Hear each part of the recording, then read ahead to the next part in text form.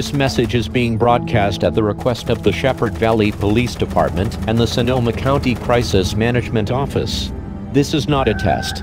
As of 8:46 p.m. yesterday Central Standard Time, local authorities have been responding to a rapidly growing civil disturbance in the Shepherd Valley and Sonoma County areas. It is believed that a local viral outbreak has mutated into a highly infectious strain, presenting with symptoms of erratic and uncharacteristically violent behavior. For your safety and the safety of others, please refrain from venturing outdoors at this time. If you are currently indoors, stay indoors. If you are outdoors,